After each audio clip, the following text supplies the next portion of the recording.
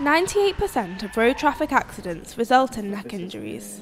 Diagnosis is based on medical history and a physical examination, but radiology tests aren't useful, as they give normal results in the majority of cases.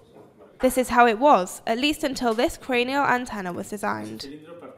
La necesidad fundamental era poder hacer una antena de alta resolución que pudiese orientar la antena, orientar la cabeza del paciente. Entonces es la única antena orientable del mundo para resonancia magnética. It was made in Seville and is the only one of its kind in the world.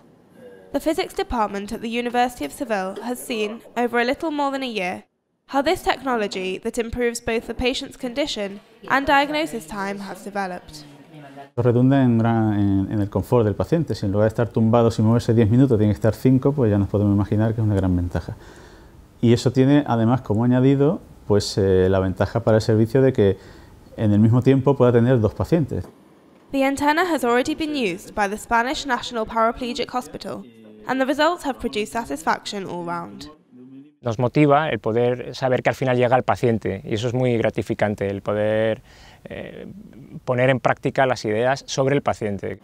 Neck injuries affect more than 25,000 Spanish people each year, so this antenna will have a good future ahead of it. They are already designing a children's version in the form of a Star Wars helmet.